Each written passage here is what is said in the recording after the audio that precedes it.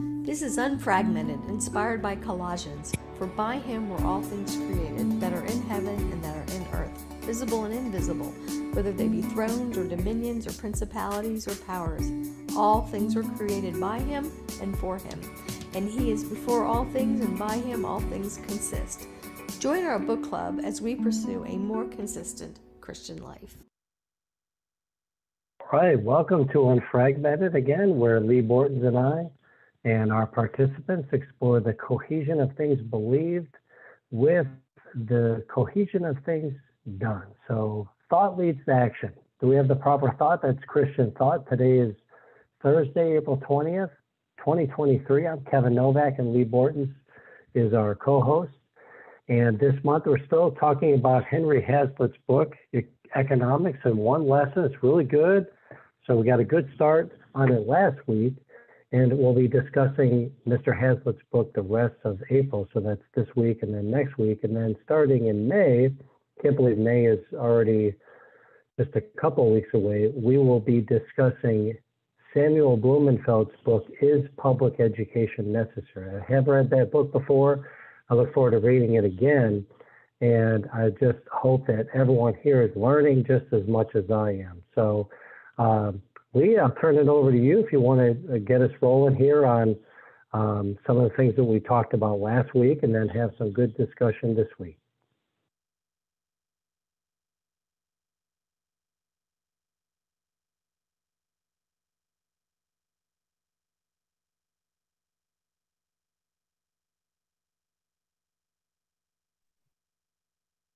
Thank you, Kevin. I appreciate that. All the bad words I just said apparently didn't get recorded. So anyway, we are going to, as a way of review, go over a couple of terms from last week, and then I want to actually read out loud what is the one lesson. And maybe I actually should start there to give you guys time. There is a PDF that floated around last week. If any of you have that, you might want to pull it up. If this you don't have the book. Okay. And if you go to, it's the end of chapter 1, section 1. Can you guys still hear me? Mm-hmm. Okay. The art of economics consists in looking not merely at the immediate, but at the longer effects of any act or policy. It consists in tracing the consequences of that policy, not merely for one group, but for all groups. And so what the rest of the book does, that's part 1. Part 2, each chapter discusses a different situation where looking ahead to how it affects other groups is often overlooked. And so what I thought would be really good for next week, if you want to prepare for this, is to come up with examples that are going on right now where policies are being made, where they're only catering to a special interest or an immediate need, or they're not looking at the long-term consequences. And there's 5 or 6 of us on, if we could each discuss one, that would be just really, I think, a robust conversation and a good way to end the ideas that we've been talking about. So, saying that, I gotta pull up my list here. So one thing that Hazlitt talks about is this idea of zero sum, that a gain for one means a loss for another. I want to talk more about that in detail, because I think some ways he positions it, he's correct, and other ways when he positions it, he's not. And I want to hear what you guys think about that. So the idea of zero sum, and what in the world is fiat money? I think it would be good to go over the definition of that in a moment. So I'm reading these to give you some time to jot them down and think about it. And he's got this idea called special pleading. It's an attempt to exempt oneself from a set of criteria that you expect to be applied to other people and circumstances. So if you could take a moment to think about what is meant by zero sum, what is meant by fiat money, and what is meant by a special pleading, which we didn't, I don't know, Kevin, remind me, did we actually talk about that last week, or was just in the reading at that point? It was just in the reading. It was in the first paragraph of chapter 1, starting with economics is haunted. So he makes a big deal about the special pleading, but we have not yet talked about it. Yeah. So while the rest of us think about the fiat money and the zero sum, why don't you tell us I mean, special pleading, that must be right up your alley. You're a prosecutor. You probably hear special pleading all the time. Well, I do, usually through the defense attorneys. As much as I'd like to hear it directly from the defendants themselves, I don't get that opportunity that often.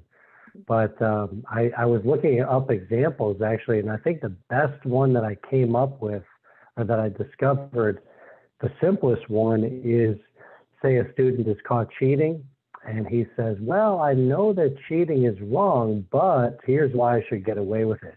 And it's essentially trying to get out of what the actual rules are, as and getting an exception to what the rule should be. So I suppose in a policy environment, it might be, well, you can raise taxes on everyone else, but our industry or our company or some other sliver of that should have lower taxation without being able to actually justify why. So if a student's caught cheating but wants a pass on that, but they can't give an explanation as to why, that would be a special pleading. Mm-hmm. Okay, Timothy had a good example. You want to explain it? Yeah, when Congress passed the Affordable Care Act back under President Obama, they put in place all sorts of rules for all the employers in America that all the employers had to follow, except that they left a loophole for themselves so that they didn't have to follow those rules in their own congressional offices. Mm-hmm. Yeah, and I think Hazlitt touches on this, but maybe not as much as, say, Gary North or maybe Carrie Morgan would in his books. But there's an immorality to that. There's an evil and a corruption associated with that. And the place where it's really difficult is like if you look at my leebortons.com site where it says, I have to read it, I still haven't memorized it. Of all tyrannies, a tyranny sincerely exercised for the good of its victims may be the most oppressive. It's really difficult when someone's saying, but we need this exception because it's for kids, or we need this exception because it's for the mentally ill, or we need this exception for some situation that pulls at your heartstrings, rather than paying attention to the morality of what happens when somebody's using somebody else's money for these wonderful things. So, any other thoughts or comments? I think the unions during that Affordable Care Act also got special carve-outs in that, where they weren't having to follow the guidelines that everybody else was having to follow. And my husband is a union worker, and believe me, we benefited from it, but I was just, I thought it was horrible. If it's good enough for everybody else, then the union should have taken the deal too.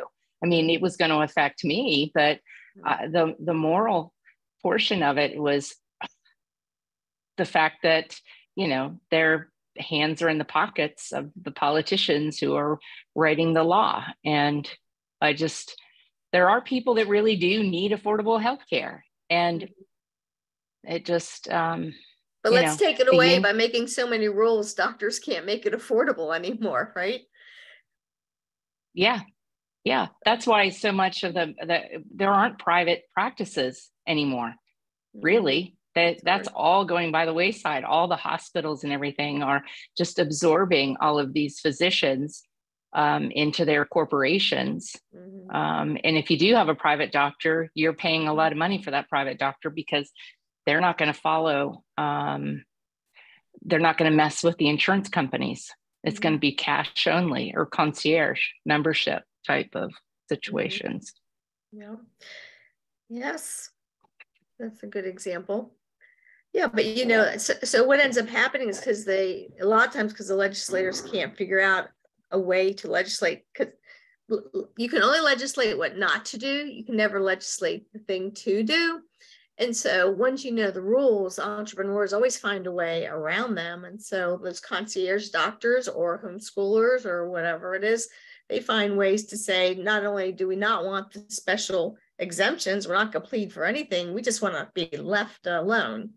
And that's not really well understood by most of the populace, because why would you not want free things? Because you get shackled, to to quote you. Okay, so the fiat money, does everyone here have a good understanding of what fiat money is? Because we don't need to talk about that then, if you've all got that down. So, Julie, are you nodding? I'm trying to see who else here. You got it, what it is? Okay. I do, yes. So was there something you wanted to say about that, Kevin, when you were making the list, or was it just a good thing to remind us of? No, I think it was just something that I think at the end of last week we had talked about, just to make sure everyone understood where we're going with that, because obviously it's talked about later, just like I think George Gilder talked about it, but here it's talked about in the later chapter as inflation being a tax. So that's good to know. As long as someone has a good understanding of fiat money, they know that inflation is a tax on people. Yeah. Yes. And so the thing that it's really ruined some of the arguments for us in that you could say, you know, there's not enough money for this, or it comes out of the taxpayers' pockets or things like that. And some people say, no, it doesn't. They just print it. And then they hope the economy catches up. And it doesn't always catch up. And eventually it doesn't catch up at all. So fiat money just allows somebody to make the rules instead of the actual consumer face to face. Julie and I really like it when we can work together on something without somebody else telling us how to do it, right? Yes, that is right. That's right. Okay, so then the last one was zero sum. And I say that for last because I don't know that I quite agree all the time with his definitions and examples. So Kevin, you want to go over what zero sum means and why you put that on the list, and give me a second to find some quotes he has that I think aren't quite, or what I don't agree with. So let's figure out why I don't. Right. I think it's similar to opportunity cost, but I don't remember what page it was on, but I remember at the end of last week's club meeting, we talked about the example. Oh, here it is on page 33, at least in the hard copy. We had talked about the civil authorities taking $10 million away from the taxpayers and then building a bridge. And I think I had used the term zero sum. Of course, we're in an environment where they're just not printing money unilaterally, where there's a fixed amount of money. I think I used the term zero sum and saying, well, there's only a finite amount of money to go around, so it's being taken from this group, the taxpayers, and being given to this group over here, the people making the bridge. And so I use that term to say, well, now the people, the taxpayers, they don't have that money in order to be able to create wealth and to do other things. Now people are just stuck with a bridge they may or may not use. Yes, so I think that example holds for your definition of zero sum because it's somebody else making the decision. But I think George Gilder in our conversation we had before would say, but the thing is, there's never a zero sum game if you let the free market do its job, right? It's when authorities who have no skin in the game make the decisions that bridge example works. Because if entrepreneurs are allowed to do it, they'll figure out how to pay for the bridge and the thing that the bridge's money sucked up. Do you agree? You know, I didn't think of that qualification, but I do like that. I think I'm going to add that from now on. I think it was in Alaska they had that bridge to nowhere. Does everyone remember that? Yeah. And it was like, well, the free market wouldn't have put a bridge there. It was some special, it was probably a congressman or woman or senator representative that said, hey, you know, if I'm going to vote for this, then you need to throw some money my way and we'll build this bridge. And the free market would not have put a bridge there. So I do like that qualification, Lee. That's like the bullet train from San Francisco to LA, right? That is totally unfeasible economically, but the government is trying to build it. So, yeah, they're still trying. Yeah. So one of the arguments is, besides it supposedly being an economic benefit when it's built, Hazlitt holds up this idea of people, it's a fallacy when people say it will make jobs. What's the fallacy? Because don't you certainly see more jobs being made?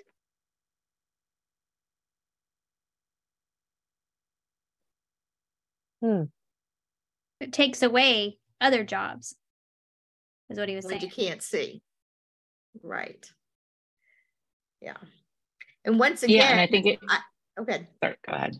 No, go ahead, Lee. Sorry. I would say, well, and once again, if it wasn't somebody who was spending somebody else's money making the decision, I would say probably both things could happen. You could, build that. What's the example we were using? Not the bridge. We moved on to another one. Bullet train. The bullet train. The bullet train. Yeah, you could probably, if it was up to entrepreneurs, you could probably build the bullet train and get jobs for people, as well as even more jobs for the people that are going to service the bullet train and the people around it, right? So that's always the free market economic argument for disruptions in the economy. Yes, the current people may lose their jobs because there's a new industry being created, but new industries generally provide a lot more jobs. And so it's a complicated issue, and having a senator just being, vote for me because now Goldsboro County has this many new jobs because I got the government money to pay for it. That's what Hazlitt's talking about. Yeah, I think if the free market was building the bullet train, they would then be thinking about, well, how is it that we can increase business here, there? They're going to be always forward thinking about the advantages of that bullet train instead of, okay, this is just something that we want to create jobs, and that's all they're thinking about is a bullet train. So I think that's the other difference too. The entrepreneur is always thinking of something else that they can do to better what it is that that original plan is. So how does sin fall into that? Because we can certainly make it sound like it's utopia when entrepreneurs are in charge. Well, greed. Greed and fraud are both real. And especially like you said earlier, Lee, where there's rules and loopholes, there will always be people who will find the ways to either take advantage legitimately or to exploit illegitimately those same loopholes. Well, and it's this idea too. I think we have a culture that is has this idea or this presupposition that everyone's a winner, like everyone gets the trophy, everyone. And in business or in the free market, sometimes losing is the best thing that can happen to a company or a person,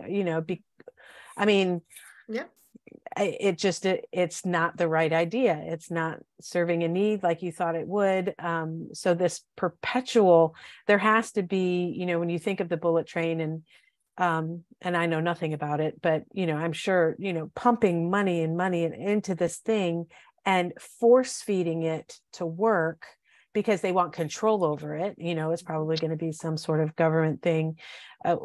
We also kind of, on the flip side, we saw this play out in COVID where the government got to decide who was essential, and they determined it was the big box people because it makes more sense to put all people in one big box instead of our individual little family run, that can serve the families locally. So, it's a tricky, when you start thinking, it's a tricky thing. So what are people's responsibility? Because one thing that's difficult for me is that I know the majority of people get up every day and just hope to go to bed in a clean house and have fed their children. They don't have the bandwidth or the energy to consider what they can't see, the unseen. Do they have a responsibility, or is it our senators and our leaders and our corporate people who have that ability?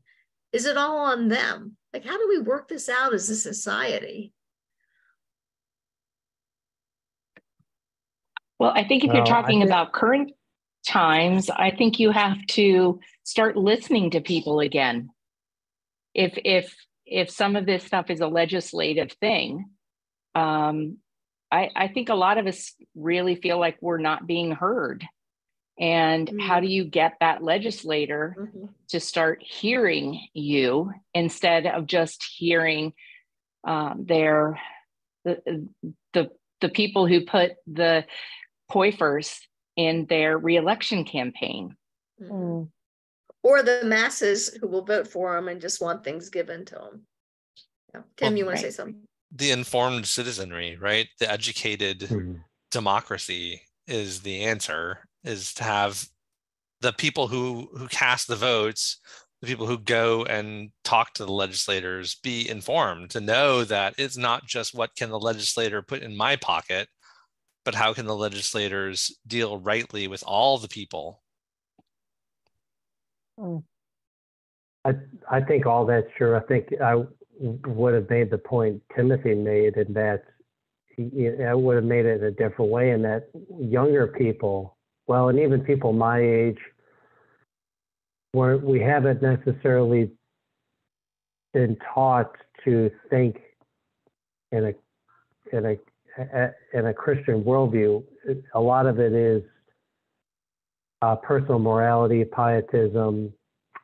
How is Jesus personal to me? And I think for many, many years, theologically, we've suffered from talking to the generations about how they can be influential culturally and politically. I think Lee, you had made a comment last week about how we need Christians in the civil government so that we can do the right thing, but they don't necessarily want to be there. Those are my words, not yours. But so I think we're getting a lot of that back from what I've seen. Now we're getting more and more engagement, but to me, that would be an informed citizenry, where we're teaching our younger people, and people like me are beginning to learn more about economics and finance and politics, and we can see like what the civil government is doing wrong, what they're doing right, instead of just deferring to them. They're these experts. For many years, we've deferred to them like they're these experts, just like the academia are experts, but they're not. They should be us, and we should be able to check them that way through our knowledge of Christianity. Or you could start a business that would inform millions of children in the classical model and practice. No, I was going to say, having young adults of my own who, they all had a mix in their involvement. They did the Teen Pact thing, and I made sure they knew how to be a good citizen and to vote. But, different seasons of life. I remember Lauren was in the midst of losing a child in her belly, and she was having to stand in line and vote. And she just walked out because she couldn't do it. It wasn't the season. But as she's come out of that, I think what we're forgetting too is, we're in a culture that wants to see how many YouTube followers do you have? How many people are you influencing? When in reality, if we just focused on our sphere, our 12, like Jesus did, Lauren has formed groups where they just get together for coffee and talk about one thing with other young moms who really aren't very politically motivated, don't even really care who's president, that kind of thing, but making them see, but it actually does matter. And it will matter for your children. So she's really focusing not on getting the likes on social media, which she does post things on there, but it is coming back and calling her friends and saying, let's have a conversation. Let's talk about this. Yeah, something that I've always enjoyed doing, and y'all know that this happens, is I have a big house, and for usually half the year, if not more, I have a young person living upstairs, and generally for free, because helping them one at a time, you actually help them, right? And so how many of us, as we begin to empty nest, could be having a service like that? And but let me tell you, that's why I do it. It's just too lonely. I want to hear those voices. I don't want them to come down every night and talk to me, but I want to know that they could come down and talk to me. So, so Lauren's on that track, and Robert always has these, like, I don't even know where he finds these people who live in his basement. They're not in CC community. So just Christians being hospitable, I think, is the first thing to showing folks that we can do this together. We don't have to ask the government to help these folks. So. Several years ago, I came up with this notion that I'm not going to be the one that it can be on the national platform. Mm-hmm. Lee, you're one of those people that is, and you have the ability to do that. I'm going to be the one that is going to have her 12. And that's okay by me, because we all need that. If we all just stayed focused on our current, I hate to use the word village because of connotation. Who makes me think, the connotation of it. But, in all reality, it does take a village, and it takes all of us working together, like-minded people working together. And as that small force gets larger and larger, I mean, I left the trenches of California. I couldn't handle it any longer. I'm not from California, but I ended up there 33, 34 years ago, and actually 35 now. And my kids were gutted. Why are we leaving our home? And I just told them, I said, I can't fight this, but what I am doing is I'm giving you the tools to fight it. And if California means that much to you, you will go back and you will be that warrior that hopefully can right the ship if it means that much to you. But that's just not where I'm at right now at my age. I mean, I'm knocking at my 6th decade here in a few months. So it's like I'm at the tail end of this, but that's not to say that I wouldn't be in there for the good fight to support somebody else. I'm not just like totally walking away from it. I appreciate you being on the book club. That helps me. Yeah. So Nicole, what do you see your church doing to kind of help? Is there any kind of free market kind of preaching, teaching, school where you attend? Do you see them making the situation better or worse? Because Kevin talked about, it's got to be Christian education that's going to make this happen. We've only been members of our current church for not quite a year yet.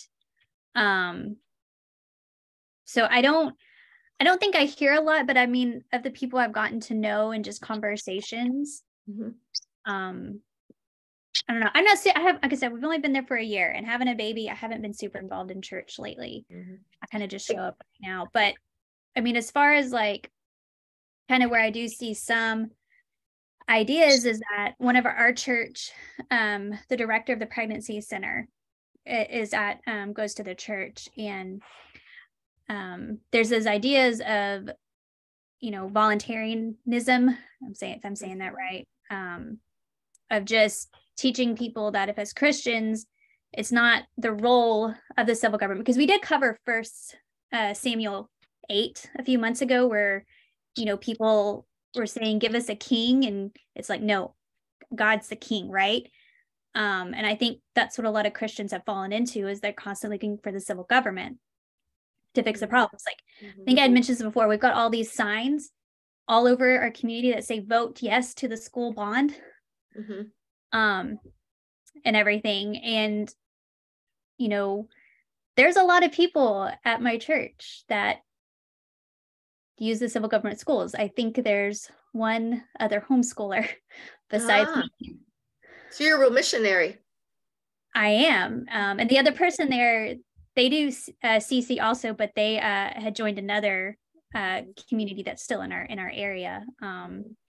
So I kind of hope that as I get to be really more involved in the church, once we get to the infant baby stage, that I can have more of those conversations with people. So it sounds like your pastor preaches well, 1 Samuel. It sounds like the crisis pregnancy person has some influence, but then you've got these bond signs everywhere. So they still haven't quite figured out how to follow the money. Yeah, I think what, when I think about like what Kevin's book is about, is that if the preachers aren't really preaching on these things, and our preacher, his kids are in the civil government schools, So, you know, I think it's like there's so much lack of education and ignorance in that Christians are not taught the proper role of civil government. So anytime we've thought of any kind of economic policy, we're like, yeah, that sounds good. Or, well, that sounds like a good way to love my neighbor, instead of what specifically Romans 13 says to do. And I think that's why so much economic policy tends to fall flat, is because it's not biblical. Yeah, I was picking on you because you're our youngest one, and I wanted to know what you were seeing. Go ahead, Michelle.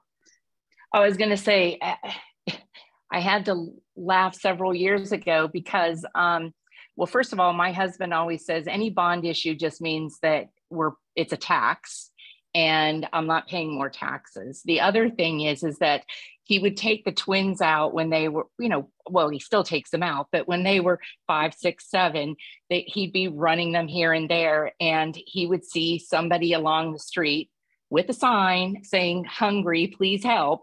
And in his very delicate way, he would say, "That guy's a bum. All he's doing is trying to steal our money and he's not paying taxes on it." So a good friend of ours who's very left of center was walking the kids to Starbucks, and there was somebody out panhandling. And my daughter looks at him and says, "Uncle Paul, don't do that. That guy's a bum. He's just trying to steal your money and he doesn't pay taxes on it." Like, okay, you probably do that a little bit better, but it was kind of funny because then he comes home and he goes, "I can't believe she said that." Yeah. Anyway. Yeah, that was probably a surprise, but they're paying attention. Yeah, they are paying attention. Yeah. So, and that's the problem. They're paying attention to a lot of bad doctrine too. Yeah. Okay, well, let me read a little bit of this because we are supposed to be, looking at the book. I wanted to go to, I can find it in my booklet here, the broken window fallacy. And Nicole, would you mind to begin reading that? Read what you find. It's the first part of chapter 2. The thing's only 2 pages long. And for me, this is the number one thing I always remember about Hazlitt is this broken window. So whenever somebody's trying to tell me something's good about a government policy, in my mind, I go to, okay, broken window. That's the first thing I think of. And I try to see what the analogy is to that. So, Nicole. All right. How much of it do you want me to read? I don't know, for a minute. Okay, just starting at the beginning? Yeah, let us begin. All right, let us begin with the simplest illustration possible. Let us, emulating Bastiat, choose a broken pane of glass. A young hoodlum says heaves a brick through the window of a baker's shop. The shopkeeper runs out furious, but the boy is gone. A crowd gathers and begins to stare with quiet satisfaction as the gaping hole in the window and the shattered glass over the bread and pies. After a while, the crowd feels the need for philosophic reflection, and several of its members are almost certain to remind each other or the baker that after all, the misfortune has its bright side. Let me keep going. Sure. It will make business for some glazier. As they begin to think of this, they elaborate upon it. How much does a new plate glass window cost? $250? That will be quite a sum. After all, if windows were never broken, what would happen to the glass business? Then, of course, the thing is endless. The glazier will have $250 more to spend with other merchants, and these, in turn, will have $250 more to spend with still other merchants, and so ad infinitum. The smashed window will go on providing money and employment in ever-widening circles. The logical conclusion from all this would be, if the crowd drew it, that the little hoodlum who threw the brick, far from being a public menace, was a public benefactor. You want to go on, Michelle?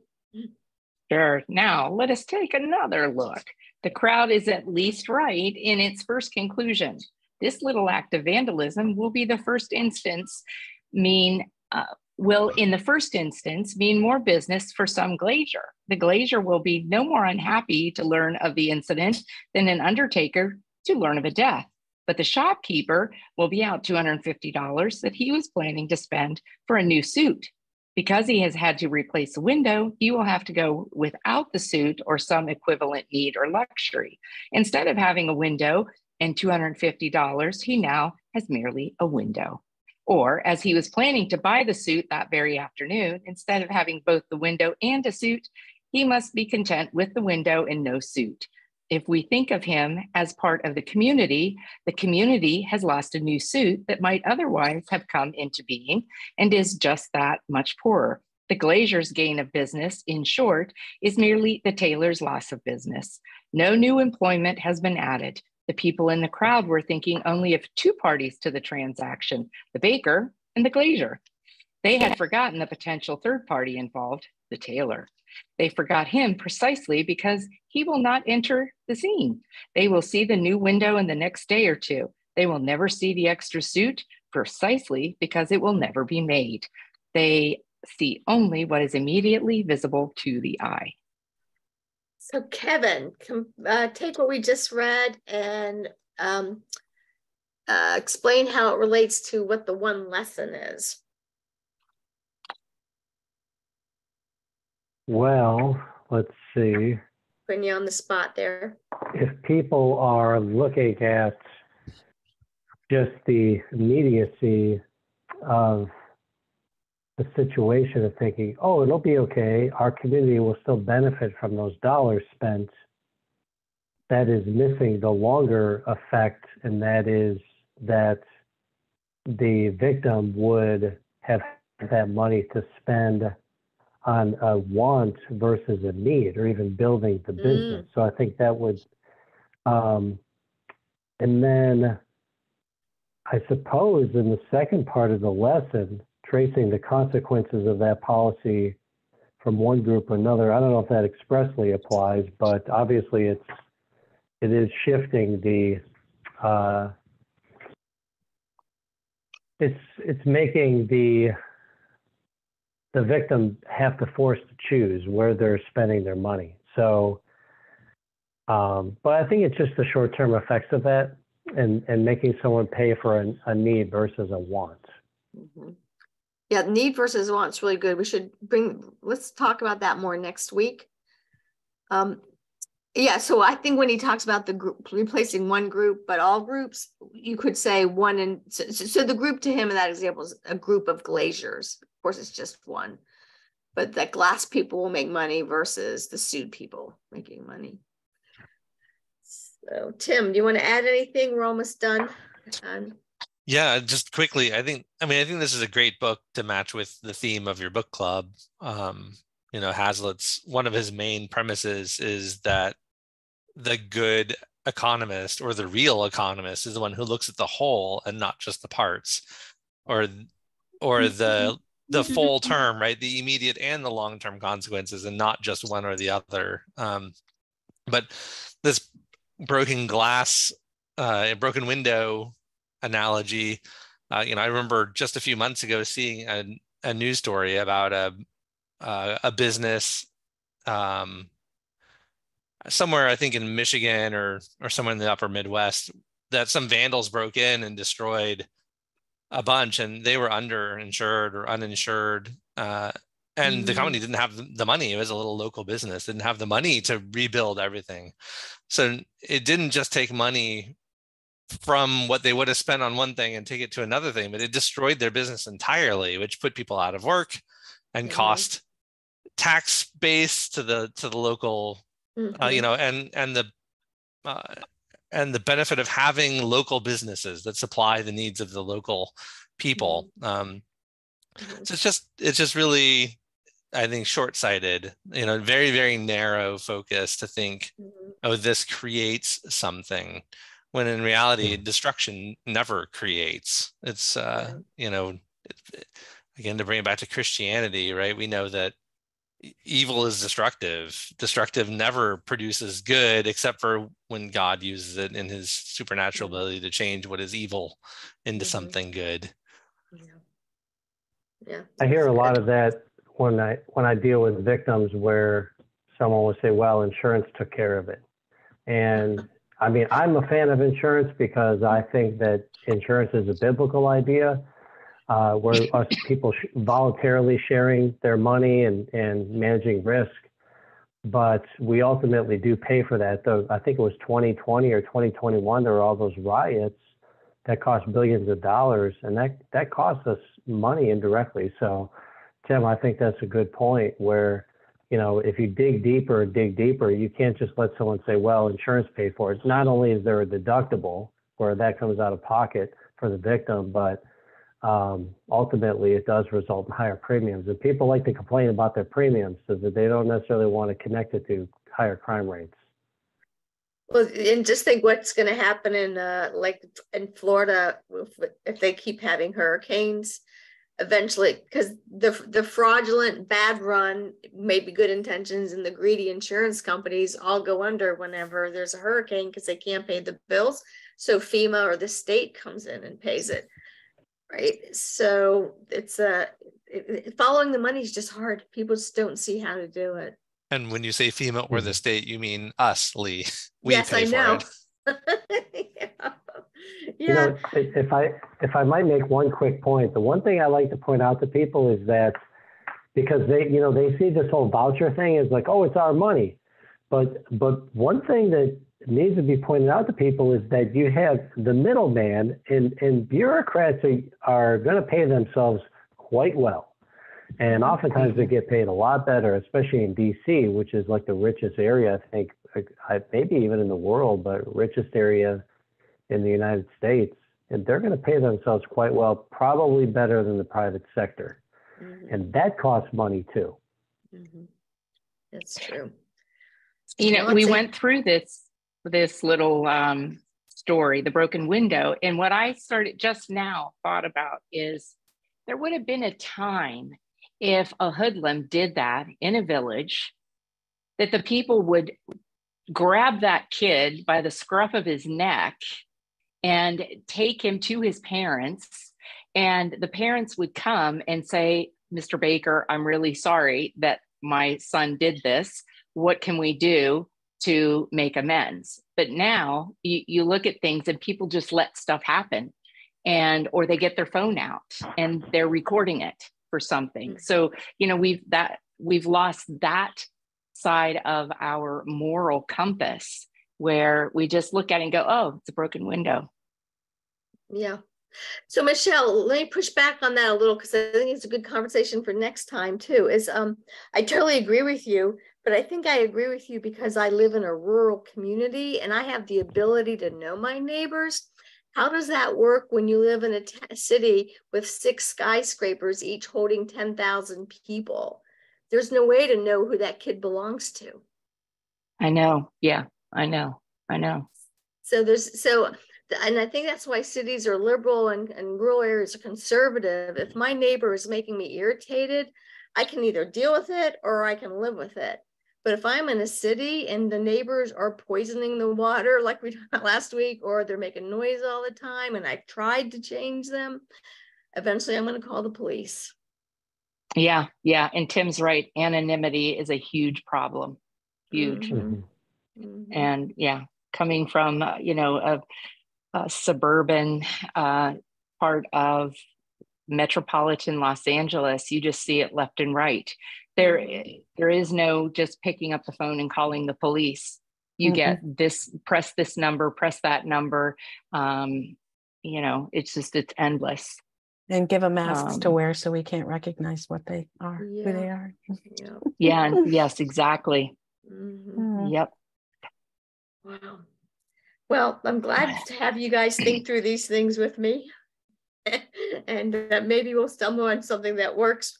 But I think thanks, Julie, for saying classical conversation is one of those things. And Kevin, thank you for standing up for the prosecution that you do, and for Nicole at your church, and Michelle for telling your kids what you did, and Tim for just really thinking clearly about so many things. So I really believe we're making a difference. So Kevin, you want to end in prayer and we'll be done? Yeah, let's do that, Leah. I thank you, Lord, for bringing us all together. We're just in the right place at the right time, and we know that because you have brought us here. So Lord, we do pray for the millions of people in our country that are Christian and that are trying to just saw the wood in front of them and deal with the people immediately around them, like their neighbors, and be a lasting influence over the years. And Lord, we have faith in you, that you're going to bring a revival, not just to local areas, but to our country and our nation. And we do pray for all the people that have not seen your son as their personal Savior. So we pray for them, and then we pray that they can begin to think like Christians so that we can live in a society that is ultimately a great witness advancing your kingdom. We pray all these things in Christ's name. Amen. Amen. Thank you. Amen. All right, so everyone come up with an example next week to talk about how a policy doesn't really see the other groups. And some current examples. Okay. Okay. Thanks. Real quick before you go, Julie and Lee, we're not going to be meeting on the 4th of May, correct? We will not. So, because here Kevin's not necessarily coming to the conference, and I'm available that evening, right? I'm not speaking at that time. I think I can be on, actually. So are you going to be in town, Michelle? Yeah, I will be in town. So I'm going to be at a campground, and they do have Wi-Fi there, so I can hop on there. Well, how about you, Tim and Nicole? Are any of you coming to the conference? I will be at Lisa Bailey's house that night, but we may be collaborating on your other book club that evening. I'm not sure, since yes. So we're going to have you and Lisa be in charge of Words Aptly Spoken, but I think I'm on. I don't think I have to speak at the conference that night, and then I could be on at 8 o'clock. So I don't see any reason to cancel this one. Kevin, it might be just me and you. Yeah, I may not be on. Well, I may not be on. I'll be with grads Okay. Thursday night, but we have our pregnancy center fundraiser on May 4th, so I'm going to that instead. Yeah, so I will still host them. I don't like canceling things because you never know that one person might show up. We had that today at our DeFi, at our Bitcoin meeting. I was going to cancel it, and this man who nobody knew came, and I was so glad we were there. So a few more people pulled in, and we had a little meeting real quick because we do advertise we're doing this. So I plan to be there. But it'd be great, Tim, if you and Lisa could at least be in charge of that one, because I'll be so busy that day. Lee, really quick, I think Ray Moore was going to join us next month. I can see if maybe he'd be willing to come on, and that way, if we have to, we can ask him, some questions. I guess that would, what I'm thinking, a week to, that is May 4th. So that would be the Blumenfeld. So that's an option. Yeah. The other one is I was with Charles Moskowitz today on interviewing, and Charles Moskowitz was Samuel Blumenfeld's partner in crime. So he would probably be willing to come on too. So we could get some guest people if we need to. Otherwise, I'm pretty sure I'm on it. We can just keep reading. Because what will we be reading that week or month? We're reading Blumenfeld's. It's pretty good. It'll get us fired up, and I'm sure we'll have plenty to talk about. Just if you aren't familiar with him, Blumenfeld's the guy that actually re-brought phonics back, and was just destroying whole language, and said, no, we've got to go back to phonics. So that's what he's famous for, as well as he wrote the book called Is Public Education Necessary, which I find so ironic because he was a public school teacher. So I don't know if he learned his lesson or what. I would like to find that out. I wonder if he would be in favor of vouchers, but I guess we'll never know. Could be. All right. Thanks. Bye. Thanks, guys. Okay, bye. Bye, everyone.